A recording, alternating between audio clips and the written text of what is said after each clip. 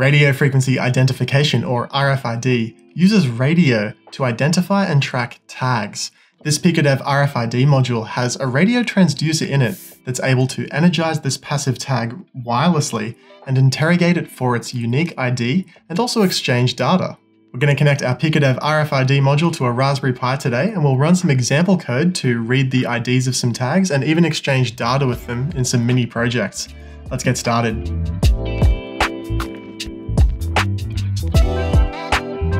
To follow along, you'll need a Raspberry Pi. I'm using a Raspberry Pi 4 Model B today, and this has already been set up to run like a desktop computer.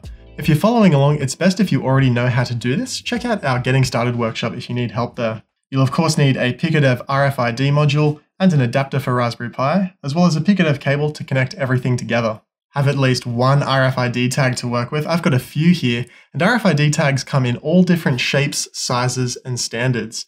For best results, we recommend using an NTAG 213 type of tag. I'm also using a classic or MyFair tag today, which will still work with most examples. Check the article for the latest compatibility information. Connect your PiicoDev adapter to your Pi, and on a Raspberry Pi 4, the Ethernet arrow on the adapter will point towards the Ethernet socket. On a Raspberry Pi 3B, this will be the USB connector instead. Connect your PiicoDev cable to one of the sockets on the adapter, and connect the other end to your RFID module.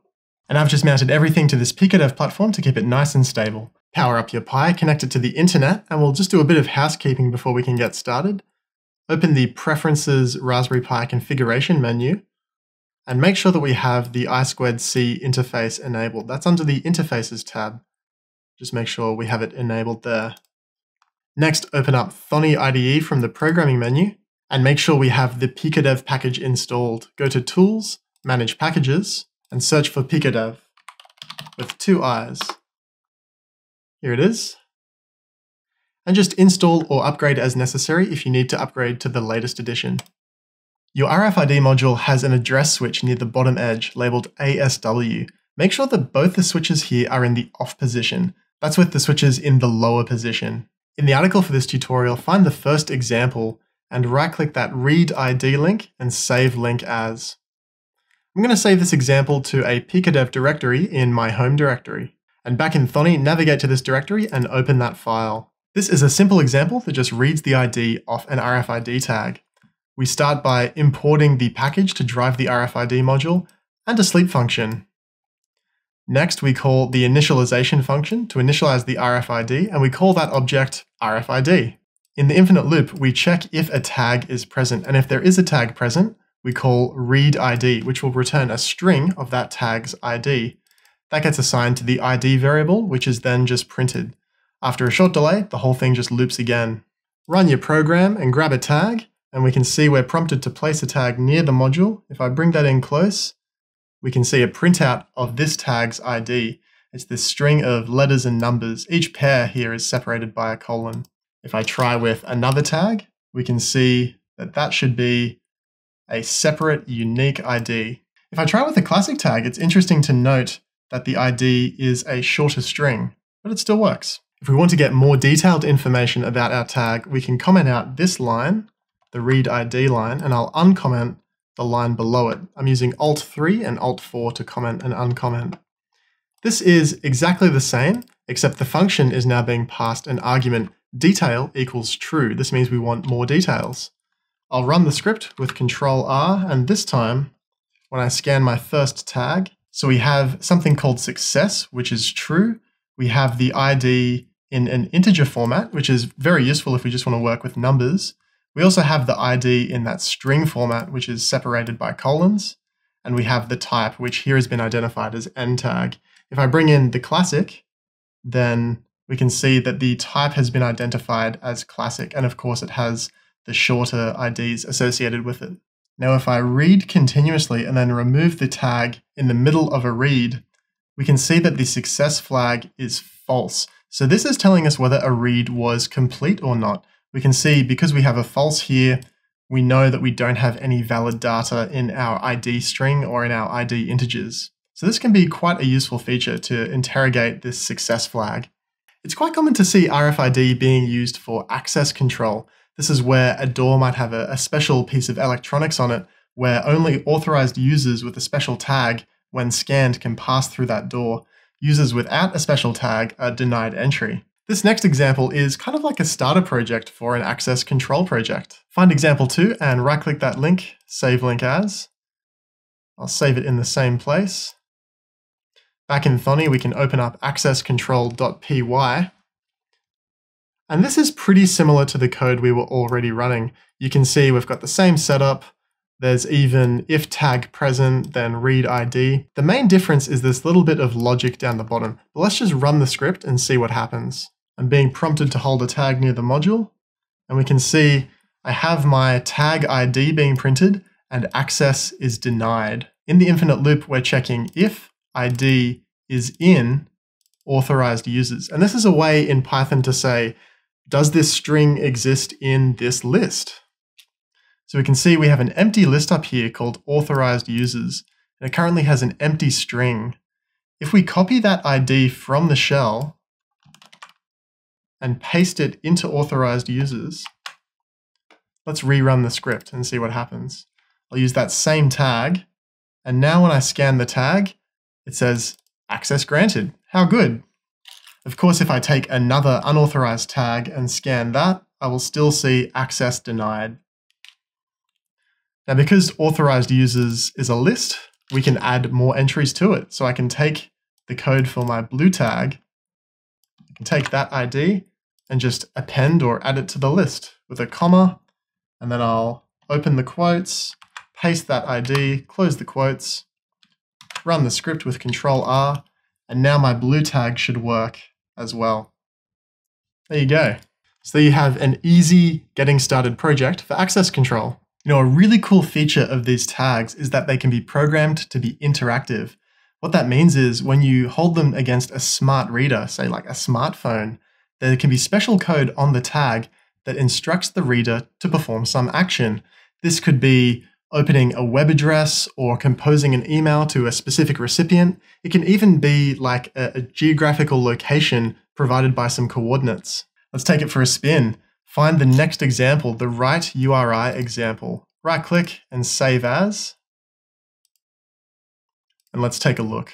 This time around in the infinite loop, after we check if a tag is present, we're using the righturi function. And this is the function that will load that special link onto the tag, that special information about web addresses or email addresses. And you can see that we're writing a variable called web address, and that's currently defined up here, along with a few other URIs. The URI scheme for a web address is that HTTPS or HTTP.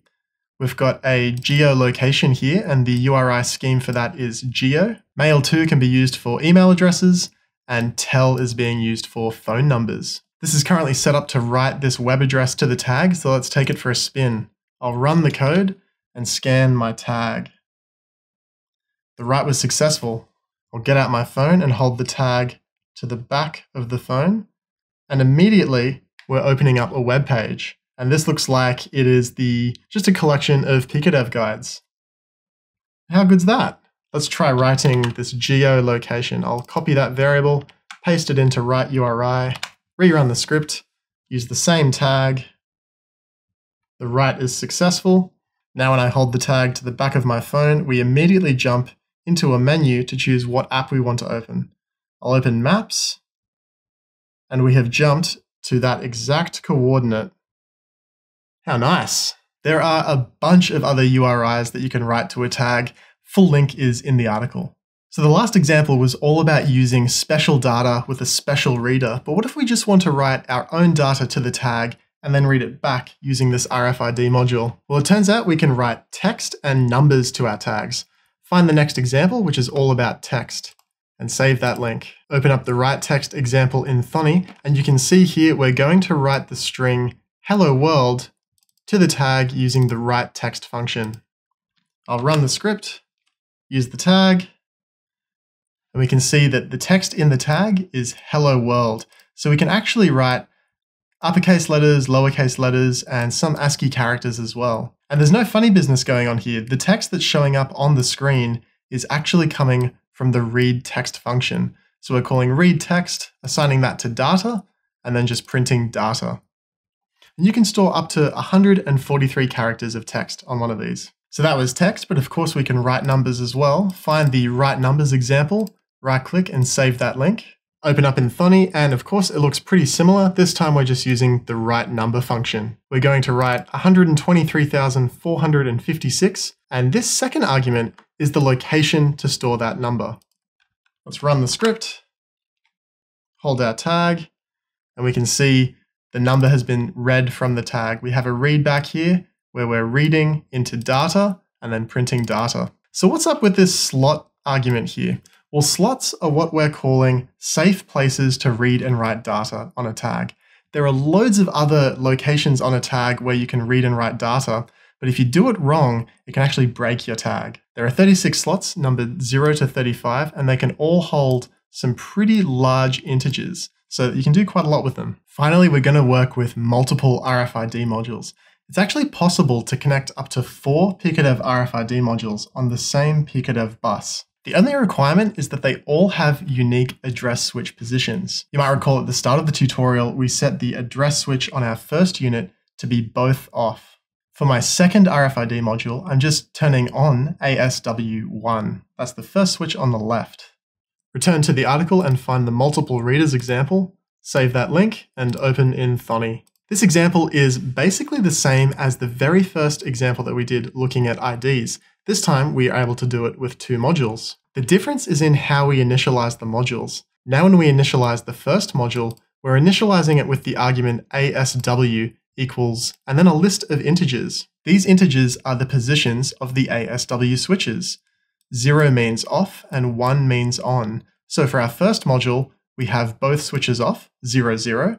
And for the second module, we have the first switch on and the second switch off. So that's 1, 0. We get to call these RFID readers anything we like, so I'm calling them reader A and reader B to distinguish them. And then in the infinite loop, we just check if a tag is present on reader A and read its ID. And then we check if a tag is present on reader B and read its ID as well. So if I run this script and take my tag and hold it to reader A, which is the first one, we should see RFID A, and there's the ID of this blue tag. Now if I hold it to the second reader, we get RFID B, reading that same ID. So we're able to work with 2 readers independently. And of course this extends up to 4. For more advanced users that would rather just work with I2C addresses, there's actually a table to decode the I2C address from the switch position on the back. We can see that our first module with off, we would be using address 2C, and our second module with the switches on-off, we would be using address 2D. So we can just enter those in.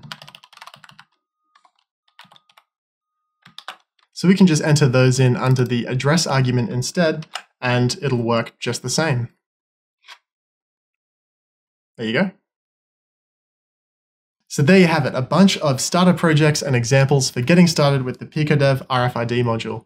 You know, we did basic ID reading and then did a basic access control project so we could differentiate between tags. We even made interactive tags that can take us to specific web pages or locations on the planet. You could use the data storage examples if you wanted to, say, make your own vending machine and keep some kind of balance on the tag with how much credit the user has. If you make something cool from these projects, we'd love to hear from you on the Core Electronics forums, or if you just have some questions, let us know. We're full-time makers and happy to help.